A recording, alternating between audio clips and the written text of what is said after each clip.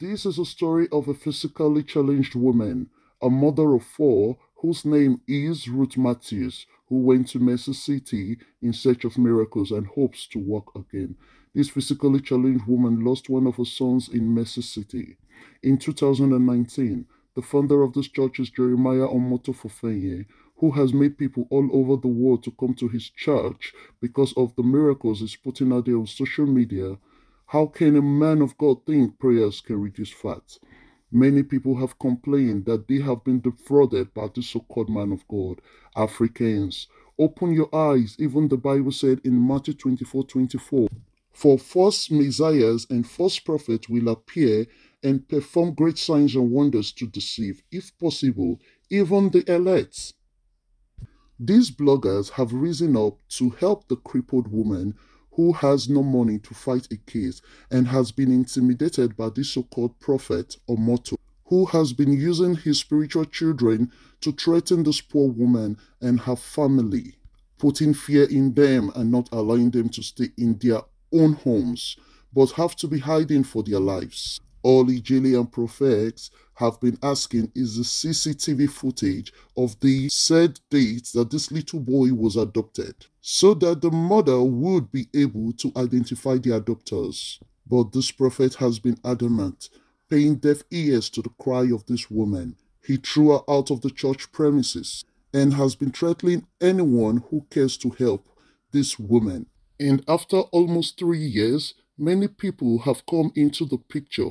He began to give fake prophecies. Many protests have been carried out by people who are moved with compassion and want justice for this little boy, baby testimony.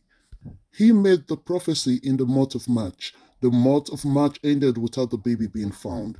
After that, he began to threaten the people asking for justice and for the CCTV footage to be released. Now, baby testimony will be 5 years old, and we are not giving up. One of our mortal spiritual daughters, prophetess Precious Lungo, has been identified as one of the women who adopted the baby at age 2 from her mother. Many damage control have come up during the search, such as the child may be in Zambia or a place in Nigeria at a time in Cameroon. Please, we need the government and anyone who can help to come to our aid and help this physically challenged woman who does not have anyone but the foreigner in South Africa by the name of Prof X and other bloggers who has been helping her to fight and encourage her to be strong. Many has come out to say hurtful words against this woman. Please, Ijele and Prophex and all other bloggers are only asking for the CCTV footage. And asking for the CCTV footage is not a defamation of characters.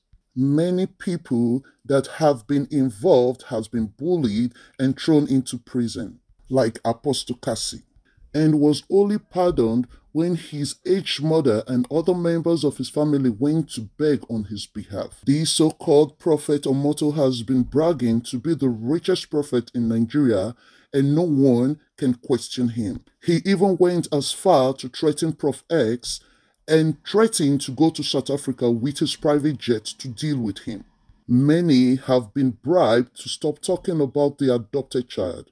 We need the help of every good citizens and God-sent lawyers who will not compromise and get justice for baby testimony. And we are asking the government to come and look into this case and help us get justice for baby testimony. Justice for baby testimony. Justice for baby testimony. We need justice for baby testimony.